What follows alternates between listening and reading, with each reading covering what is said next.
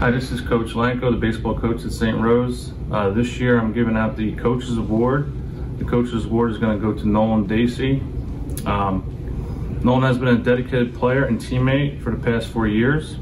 He has a great work ethic and always working hard to improve his game. No matter what the situation is, Nolan is always there to help new and returning players.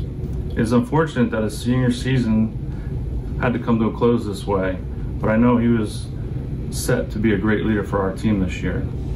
Nolan is also going to be continuing his college education at the College of New Jersey. Good luck to you, Nolan, and thank you for everything.